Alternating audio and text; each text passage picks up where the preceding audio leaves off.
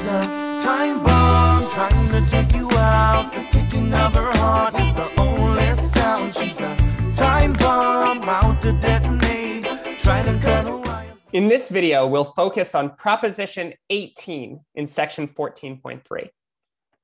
That says that x to the p to the n minus x is the product of all the distinct irreducible polynomials of degree d in fp bracket x, where d runs through all the divisors of n. So let me first say that when I say irreducible polynomials in fp bracket x, if you take a polynomial and you multiply it by a unit, that doesn't change whether or not it's irreducible. So when I say distinct irreducible polynomials, I mean distinct monic irreducible polynomials. Okay, so why is this an interesting or an important result? Because we know that fp to the n is the splitting field of this polynomial over fp, but we haven't actually talked yet about how to factor this polynomial. So now we understand how to factor this polynomial into a product of irreducible factors. So before proving this proposition, I want to talk about some things that you can do with it. So let's just look at an example. Let's take p equals n equals 2. So x to the 2 to the 2 minus x is the product of all irreducibles of degree 1 and all irreducibles of degree 2 in f2 bracket x.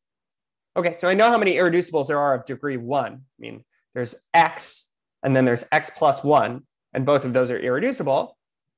So let's see what's left over. Let's take x to the 4th minus x and divide by x times x plus 1. And just doing long division, you'll see that what you get is x squared plus x plus 1. So that tells you automatically that this polynomial is irreducible, because you know that the only, there are no other linear factors for one thing, but it tells you this polynomial is an irreducible of degree 2 and that there are no others, because every irreducible of degree 2 divides x to the 4th minus x, divides x to the p to the n minus x. So this is the only irreducible of degree 2 in f2 bracket x. Okay, next let's talk about a problem from a recent algebra comprehensive exam. I guess, okay, not that recent, spring 2010, number 10. This asks for what is the number of irreducible polynomials of degree 4 in fp bracket x? Well, okay, what do we know? If you take x to the p to the 4th minus x, it is the product of all the distinct irreducibles of degree 1, 2, and 4 in fp bracket x. So let's count each one of those numbers and keep track of the degree. So this is a product of a bunch of polynomials, and this product has degree p to the 4th. How many linear factors occur in the product? Well, what does a linear factor look like? It's x minus alpha. There's some alpha in fp, and all those polynomials are irreducible. So there are p irreducible polynomials of degree 1. You multiply them all together, you get a factor of degree p of this polynomial of degree p to the 4th. How many irreducibles in fp bracket x have degree 2? Well, let's figure that out by looking, instead of at x to the p to the 4th minus x, look at x to the p squared minus x. This has degree p squared, and it's a product of all the irreducible factors of degree 1 and all the irreducible factors of degree 2. So how many irreducible factors are there of degree 1? P. We just said that. So p irreducibles of degree 1, that gives a factor of degree p, and everything else is, every other factor is irreducible of degree 2. And altogether, you multiply this degree p factor by all these irreducible degree 2 factors, and you get something of degree p squared. So how many of those things do you have to get? The contribution from the product of all the irreducibles of degree 2 has degree p squared minus p. So how many irreducibles of degree 2 are there? P squared minus p divided by 2.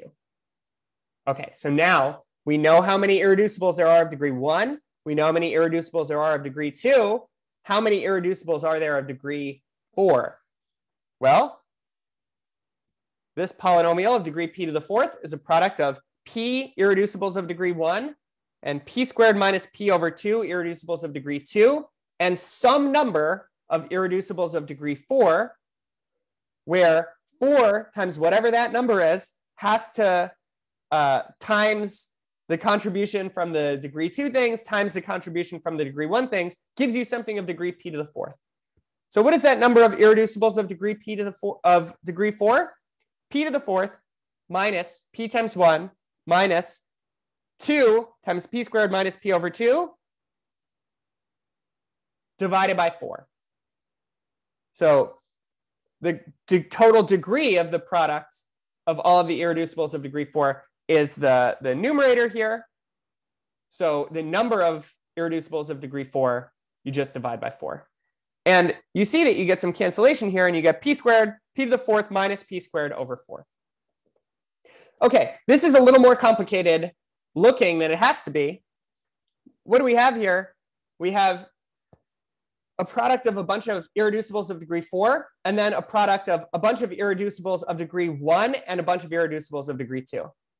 So instead of counting the degree 1 things and the degree 2 things separately, we know that the product of all the irreducibles of degree 1 and all the irreducibles of degree 2 is x to the p squared minus x.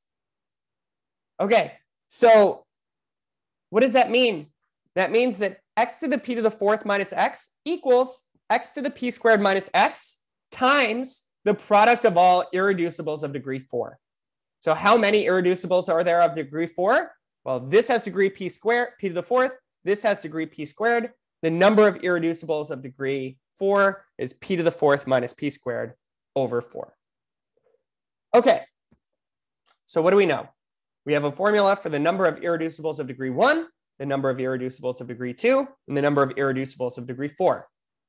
Well, what about the number of irreducibles of degree 36? So I'll pause and erase, and I'll just talk very briefly about a general formula using this kind of idea for the number of irreducibles of degree n in fp bracket x. I'll just say briefly that we can generalize the kind of argument that we've been talking about and can give a general formula for this function psi of n, which counts the number of polynomials f of x in fp bracket x that are monic, irreducible, and degree n. So the formula for this function requires one additional input, which comes from elementary number theory or combinatorics, which is called the Möbius Inversion Formula. So I'm not going to talk about that here or how that works, but it's very cool, so you should look it up. And the formula is that psi of n equals 1 over n times the sum over divisors d of n of mu of d times p to the n over d. Where what is this mu of d? This is the Möbius mu function, where mu of n is 1 if n is 1. It's 0 if n is not square free, that is, if n has any square factor. And otherwise, it's minus 1 to the r if n is a product of r distinct prime numbers. Okay, let's check that we believe that this is true. Psi of 4 then is the sum, it's 1/4 times the sum of divisors d of 4 of mu of d times p to the 4 over d. So it's 1/4 mu of 1 times p to the 4 over 1 plus mu of 2 times p to the 4 over 2 plus mu of 4 times p to the 1. And mu of 1 is 1, p to the 4th, 1/4 p to the 4th. Mu of 2 is minus 1 because 2 is a product of one distinct prime. And mu of 4 is 0 because 4 is not square free. So we get 1/4 p to the 4th minus p squared. So it matches what we got before. Okay, so I'm not going to say anything else about this, but I definitely encourage you to look it up. All right, I'm going to pause and erase, and then we'll prove proposition 18. Let's prove proposition 18. Okay, so we know that fp to the n is the splitting field of x to the p to the n minus x over fp. That fp to the n, this finite field of order p to the n, is this collection of roots of this polynomial. X to the p to the n minus x splits completely into distinct linear factors in fp to the n bracket x. Yeah, so if you factor this in the splitting field, you get all these linear factors. And what we're going to do is consider an irreducible polynomial of degree k in fp bracket x. And first, we're going to show that if p of x divides x to the p to the n minus x, then k has to divide n. So we know that x to the p to the n minus x factors into a product of irreducible polynomials in fp bracket x. So first, we're going to show that the degree of any one of those irreducible factors has to be a divisor d of n. And then we're going to show that if you have an irreducible polynomial of degree k, where k does divide n, then it does divide x to the p to the n minus x. Okay, so there's two directions here. So first, if p of x divides x to the p to the n minus x, it also splits completely into distinct linear factors in fp to the n bracket x. So you take a root of this polynomial, alpha. So that means that alpha is in fp to the n. So if you take the subfield, if you take the field generated over fp by alpha, that's a subfield now of fp to the n. So what does that mean? What's the degree of that subfield? It's the degree of its minimal polynomial, which is p of x, because p of x is irreducible. So it's k.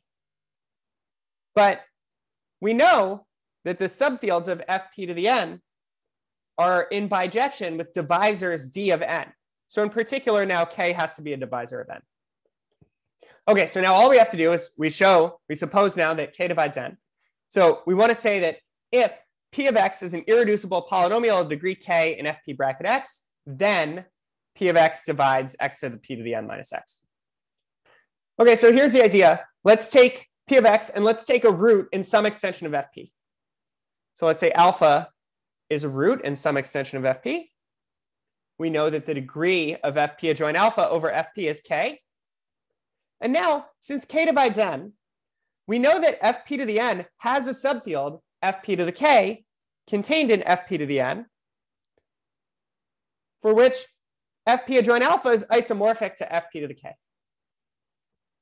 All right, so since p of x has a root in fp adjoint alpha, it has a root in fp to the k. Because these fields are isomorphic to each other, this isomorphism has to take a root of p of x to a root of p of x.